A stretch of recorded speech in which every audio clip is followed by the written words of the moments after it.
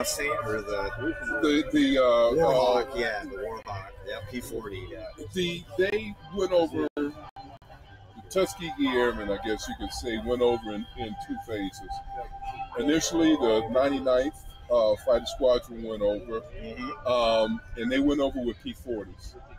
Yeah. And then when the 332nd came over close to a year later, 332nd went over in P39s they learned to fly here at nicer plane.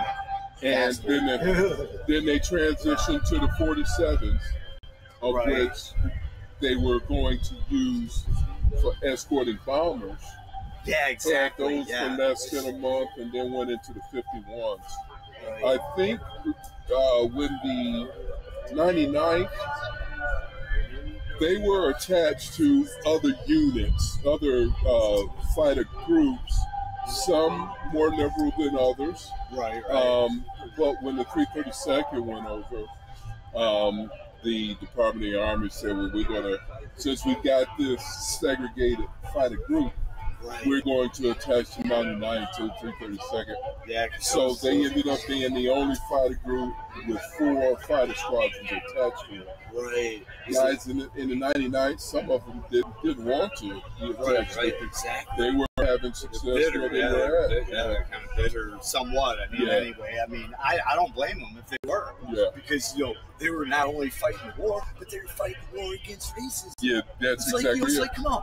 So that's what they talked about in that PBS special. Yep, the double V.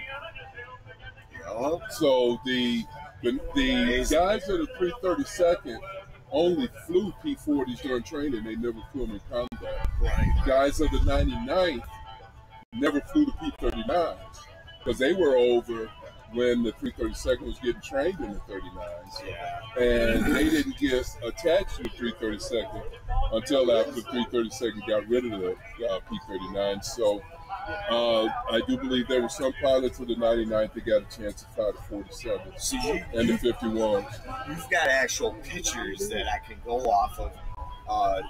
Yeah, I'd like to have one mocked up like Benjamin O. Yeah, because I see right there, it's got the green right there. Yep. Yeah. That would be the one to do like that time. Yep, it would be like that. It'll be like that. Yeah, that's amazing. Yeah. So the Yankee Air Museum found a B-24 Liberator in Canada a couple of years ago. So they're restoring it now. But when they found it, it was in a swamp. So it was buried. What do you guys say? Probably about 40 or 50% buried, and when the water was in the sea, there'd be more showing. Yeah. But they had to take main part to get it out of there. Plus, they had to go through all the red tape in Canada. But they finally got a hold of it. Mm-hmm. And then you got the scrap permits and everything. And a lot of people, they don't realize that during the war effort like that, perfect example, that was all ladies. Yeah, oh yeah. Building planes. Yeah, that was the Roses. Yeah. That was the